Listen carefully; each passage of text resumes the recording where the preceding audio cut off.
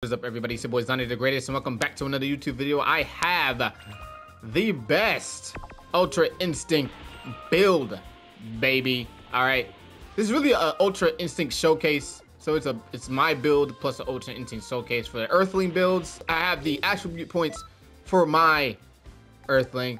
Got 200. I just want to make sure you guys have 200 in strike supers and 100 in basic attack. That's really the build. You can do whatever you want. Now, no, stamina needs to be at least 30. But you can do whatever you want for the rest of the other ones. But it needs to be at least 30.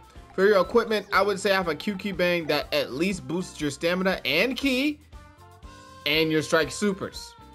It doesn't have to, do anything else, but just those. This is the ones I have. This is the one I have that I have on right now. That thing needs to boost your ki recovery, or it needs to boost your actual stamina recovery.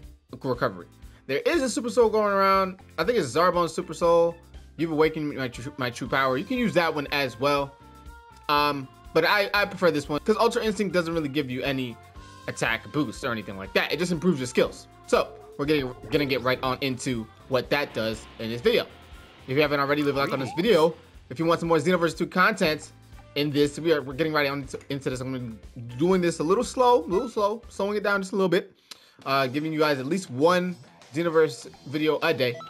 All right, and let's go ahead and get 17 in here. Let's make this quick. And so with all that being said, I'm just gonna be doing a showcase, doing some more online battles. I'm gonna continue my online battle series. Hopefully you guys watch those.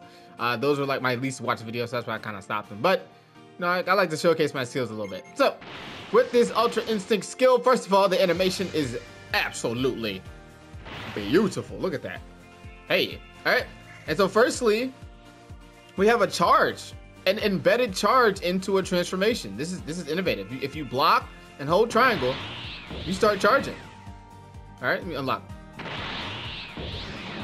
me just use, let me use a skill. Okay, there we go. And then we charge back up. I'm using block and triangle. I'm not even using my ultimate charge. You see the difference? And so that's actually neat. That's the first. I think that's the first time we actually had an Awoken skill with an embedded charge. We got Beast with an input, and now we have a charge. Not only that, if we set our person here to actually hit us, and you press X, you do that. Look at that. Look at that. It uses the dodge mechanic against them. This is crazy. Look, watch. He's gonna try to hit me. You press X, he's out of there. All right. Another thing too, when you do transform, right, and they try to hit you, it literally has a defense. Look at that. Look at that. I think to activate it, you have to press the transformation again or press X again, I believe. So if I do it again, watch this. Again. Oh my gosh. Like, that's OP.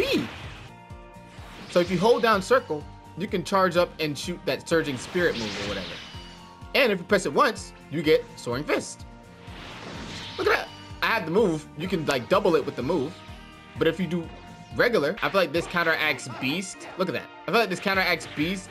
So in that sense, this is great for people who want to use defense as their way of like getting to their opponent and setting them up for that big like, that's basically what Ultra Instinct does. Like, it's very nice. Watch this. And even when you like Z vanish behind them, it's good for that when you want to hit that that Z vanish and you don't want to get that back hit. It's good for that. It's very nice. But yeah, this was just my little showcase. Leave a like on the video. Well, Adrian, leave a like on this video, subscribe if you're new. We'll get on some more Xenoverse 2 content. Peace.